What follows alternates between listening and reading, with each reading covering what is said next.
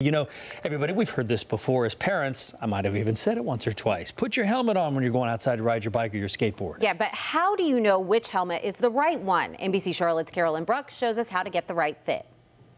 May is National Bike Safety Month, and while riding a bike is a great way for kids to get exercise, thousands of children are hurt in bike crashes each year.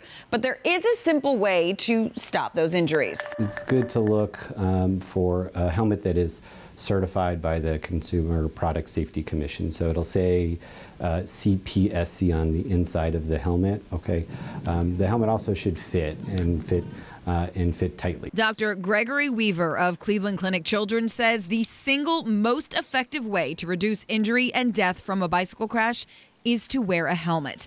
The doctor says a bike helmet should be tight enough so when it's on a child's head, it stays in place and doesn't move around.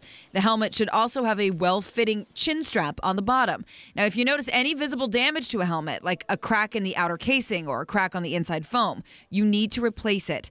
Also, if that helmet has been involved in a crash or if a child has outgrown it, it's time to get a new one.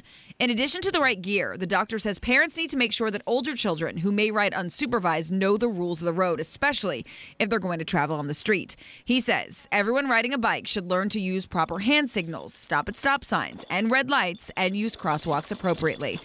Dr. Weaver says another key to staying safe while cycling is to know which way to ride on the road. You should be traveling with, not against traffic. So it can be very confusing for drivers of cars if they see a bike rider coming at them.